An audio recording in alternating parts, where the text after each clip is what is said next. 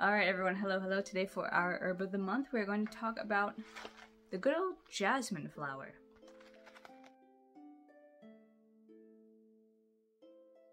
By the way, if you want to see these videos 2 weeks earlier, consider subscribing to my Patreon, where you not only get all these videos, but also recipe cards, specific deity profiles, and lots of other interesting things to look at. Video tiers start at $10 a month, so definitely consider checking it out. So jasmine is one of those really nice flowers for teas and fragrancing other kinds of food items that I feel like we may take a little bit for granted because it's actually got some really cool properties to it.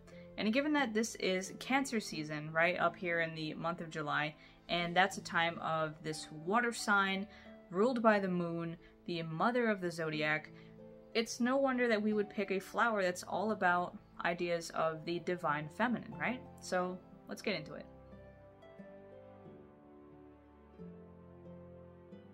So jasmine actually does come from the Middle East, and in fact the name we have for it, jasmine, comes from an Arabic word, Jasmine, which means fragrant flower.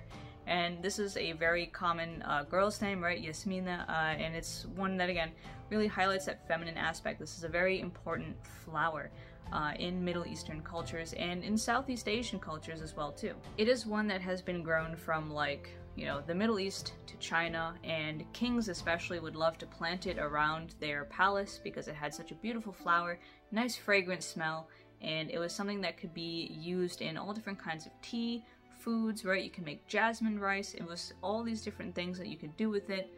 And specifically, actually, in Southeast Asian cultures like Indonesia, it was also considered a very important flower in bridal ritual and bridal ceremony. This flower would represent that purity, eternal youth and eternal life, that femininity, motherhood, other sacred feminine aspects that were really important for women to have during their bridal ceremonies.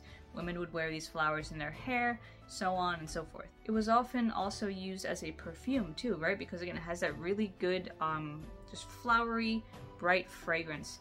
And so obviously when you would wear it as perfume, that would kind of heighten your status a little bit, right? It would give that feminine appeal. It was used, like any other perfume we use today. And overall, it's just another one of those flowers that people found really beautiful, and they also found really useful. And in terms of culinary stuff, that's exactly where we're going with it.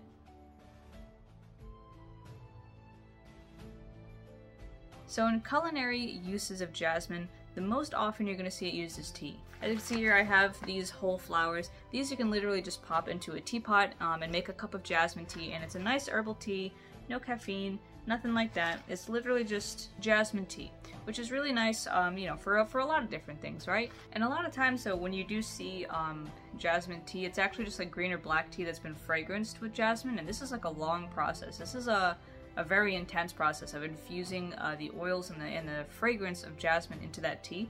That's all fine and dandy. I do actually just have straight jasmine flowers, mostly because I use these as spell ingredients as much as tea,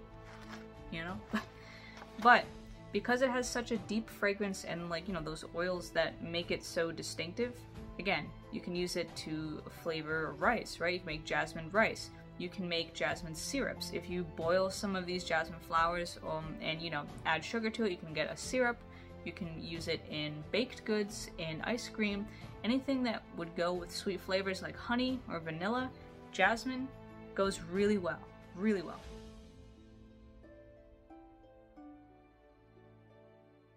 And medicinally, jasmine is something similar to chamomile and lavender, right? In that it is really good for calming down the nervous system, and it also helps, with the antioxidants that are in it, helps release some good happy chemicals, right? Some dopamine, some serotonin. And when you drink this tea, there are some studies that suggest it can also help with your cognitive function. So it can help improve memory, it can help, up your mood a little bit, improve your focus, chill you out a little bit, all those kinds of good things. Obviously, it's not a replacement, again, for any modern medicine, but if you just need a chill moment, a cup of jasmine tea goes a long way, and it can probably help you get a little bit of a boost throughout the day. Not a replacement for, any kind of medicine or antidepressants, but definitely something that can at least help, if for no other reason than it is a delicious cup of tea and full of flowers that make you feel a little bit better.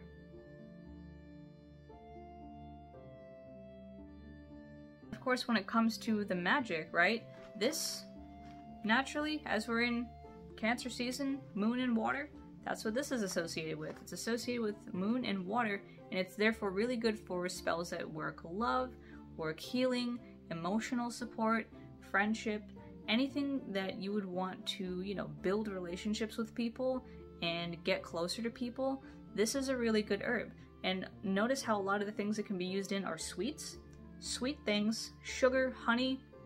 These are the ingredients that are commonly used for attraction, especially in love spells. Honey and sugar and all these other kind of sweet things, sweet items, fruits. They're really, really good when it comes to attracting love, attracting friendship, attracting, you know, good vibes with other people, and also for self-love as well, right?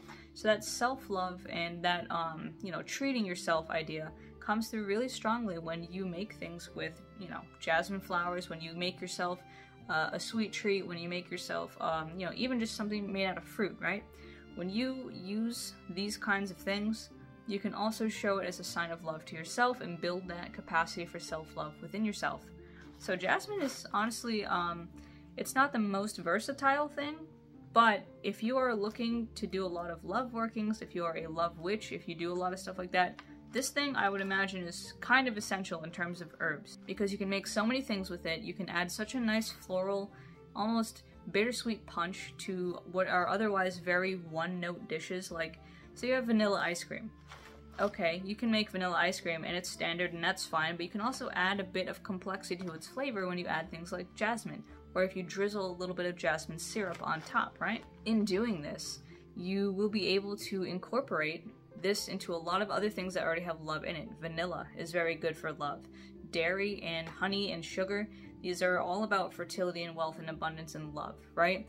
Apples, peaches, any kind of berry, also very good for love. And all of these things go together. You'll notice, actually, if you look at culinary, you know, recipes and things, the foods that commonly go together tend to be the foods that do similar things. So if I look at, like, onions and garlic and all the savory flavors they go with, they do very much similar things, which is protection, exorcism, you know, gathering money and energy, whereas things that are sweet, they tend to have also a similar general theme together of friendship and love and beauty, right? So if you are doing any, you know, Cancer season rituals, if you're taking a moment on a Friday to do a little bit of self-love, jasmine will help you get there. And so I hope this is a bit of a helpful overview of just what jasmine is, where it comes from, what it does, and how you can incorporate this not only into your magic, but into your daily life. So, with that said, I will see you guys next week for a bit of a kitchen demo on pierogies. And yeah, I hope you have a great rest of your week. See ya!